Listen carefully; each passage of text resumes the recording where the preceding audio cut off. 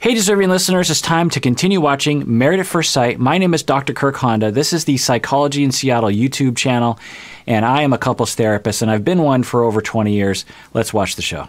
I specifically asked you if this secret came from Lindsay. You both are keeping this from me, that you're having a friendship. Is this why you think I'm keeping a secret? Because of something Lindsay told you? Oh, no. And today I found out that you did lie to me. I guess I didn't want it to seem like I was being influenced from having words and topics and rumors coming in from all these different external sources. Yeah, I really just don't understand, Zach. So if you don't remember, or you haven't watched this show, sometimes people watch these reaction videos even though they haven't watched the show. So Zach says to Mindy, I have some dirt on you, but I'm not going to tell you what it is. And then later it becomes revealed that the dirt that Zach had on Mindy was that Zach knew that Mindy was in contact with her ex. And because her ex said, I'll pick you up from the airport. And Mindy said, no, I don't want you to pick me up from the airport. I'm going to have a friend pick me up from the airport.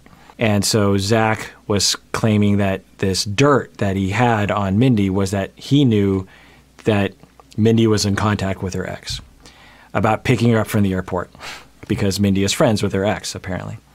And then it comes out that Zach has been in potential romantic conversations with Mindy's friend. And then Mindy's like, well, who told you that I was texting with my ex? Well, it's no one you know, or no, it is someone you know, but I can't remember what he said, but it was some sort of excuse like, you'll never be able to figure out who it was that told me.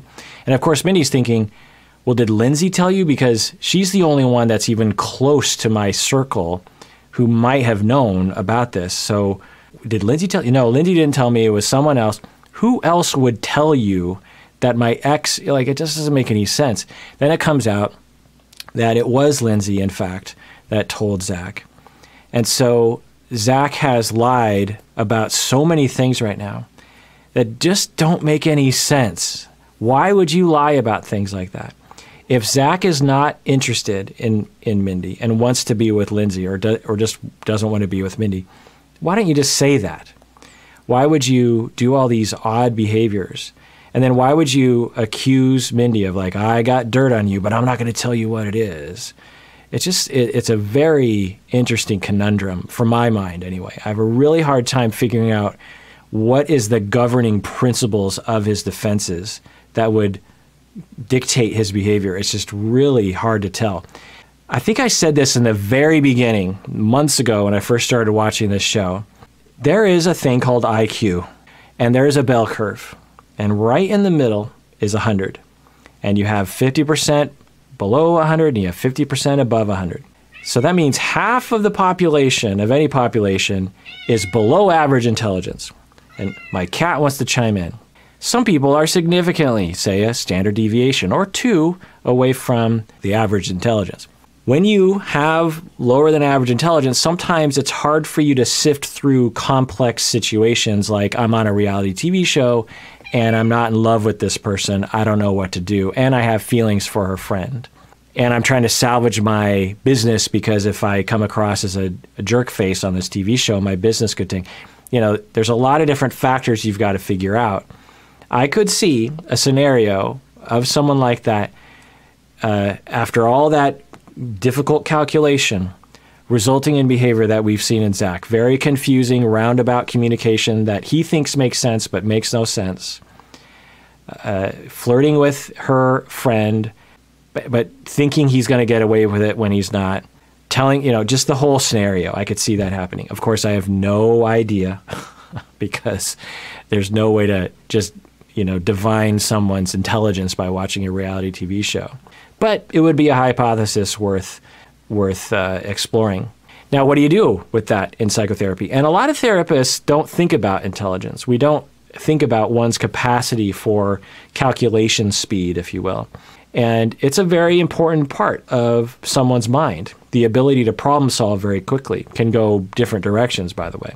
If you're very good at problem solving, sometimes that can lead to bad things potentially. Anyway, the point is that gauging someone's intelligence level, gauging someone's ability to think through problems and logic is a dimension worth exploring with people. Now, what do you do with that? Because you can't increase someone's IQ in therapy, but you can help someone slow down, sift through the factors one by one, maybe map it out on a piece of paper, create a system that helps them, given their lower IQ, to walk through complex relational situations.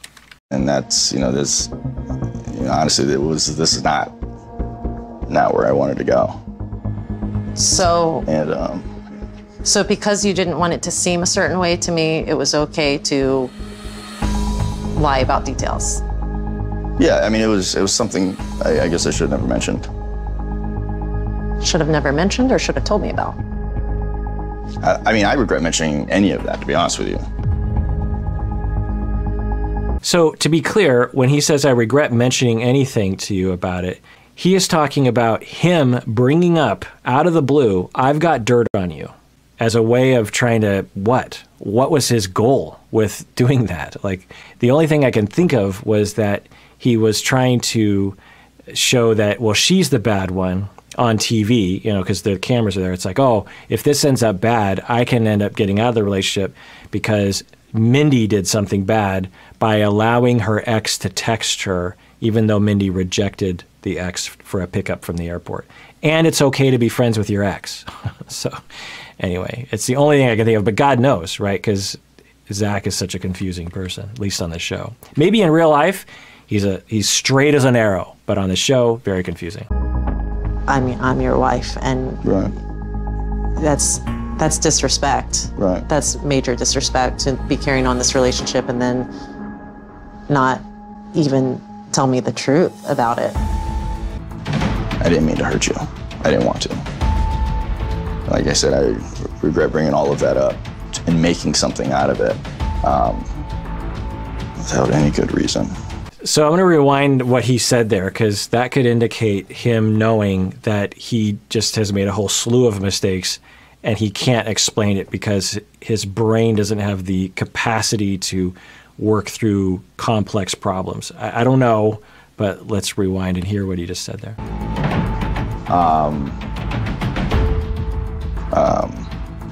I didn't mean to hurt you. I didn't want to.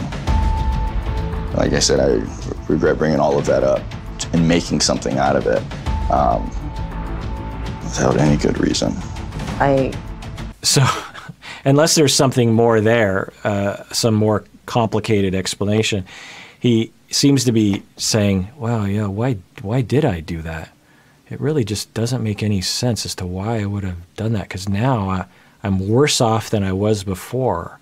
Why did I do that to myself? That's what it seems like to me. I don't know, who knows? Take marriage very seriously. Not being able to trust my own husband is a feeling that's just, it's terrible, and I don't want that. I told myself I was only going to let myself be disappointed like that one more time, and that's it. Right. So I can't subject myself to that. I'm sorry to say, but I don't want to be in this marriage anymore. Whoa. Can't blame her for a number of reasons. But, okay, well, yeah, interesting. So I wonder how Zach's going to react here. I wonder if he's going to be like, okay. I don't know what to say. I feel like I have a lot to say, but I don't know what to say. I think with the lack of transparency, it put you in a position where you had to make this decision. But I don't think I expected it. You're my husband, and you were purposely concealing that friendship from me. And you knew that at dinner when you were making judgments on camera about my character, basically calling me a liar, saying that I had some secret. Yeah, so Mindy is going straight for the heart right now. So let's see what he has to say, because I'm curious, now that he's basically backed into a corner, what's he going to say? I'm imagining, based on past behavior, he's just going to be like, he's going to say something kind of evasive, like, yeah, it's, well, let's see, because if he agrees with her, I don't know if he's going to go that far. Maybe some sort of excuse that doesn't make any sense. Let's see. And I was going to forgive you for that. I did forgive you for that. That's big.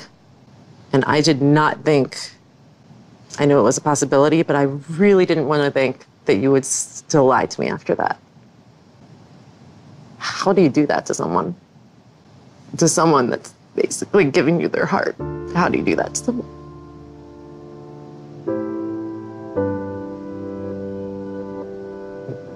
That's all I have to say. So they edit this, and maybe he did say something and that we're not being shown it, but there's also a possibility he just is saying nothing, which I'm guessing, well, it's just hard to know. I mean, he's just such a bizarre person, I just have to say. There's just no way of understanding what motivates him in this moment. Like I've been saying from the beginning, there's nothing wrong with Zach being like, oh my God, I don't have chemistry with this person. I'm not in love with them. Well, you know, I'll give it my best, but it's just hard to tell what's going on. I don't think there's, any reason for you to come back here, so you might want to grab your things. Okay. And leave the key. It feels like the most devastating thing ever, because what I imagined this whole thing being, it's the complete opposite of how I imagined this being. So it's consistent. His behavior is consistent. It doesn't make any sense to me, really, but it's consistent. I thought he was going to make kind of a confusing excuse, but from what's presented to us, he didn't say anything. She lays it on the line, and he just listens, and okay. So I would really want to know what's going on with him. I have known people like him before, and I'm not quite sure if I knew what was going on. Let me think about that for a second. So I'm thinking of a few people that were, similar to him in this way. The thing I would say is that, yeah, maybe IQ was a factor. Maybe common sense was also kind of a factor. Maybe ADHD was a factor. I wonder if that's part of what's going on. Certainly ADHD, adult ADHD, can result in some of the behaviors that we've seen from him. I don't know, though, he doesn't exhibit sort of classic ADHD as an adult, so maybe that's part of it too. Hidden motivations of various kinds, like I said, he's trying to come across like a hero on the show, and he's trying to avoid being the villain, who knows. But Mindy has reached a resolution, and I'm guessing this is a sad moment for her, but I'm also guessing this is kind of a celebration for her, where she's just like, well, I'm moving on with my life. Let's put that in the past. I'm guessing that's what's happening. I wanted this so badly, and I was willing to do pretty much whatever it took to make it work. But what I've learned is no matter how much I wanted it, a marriage is not about one person, and my husband did not show up to be any kind of decent partner.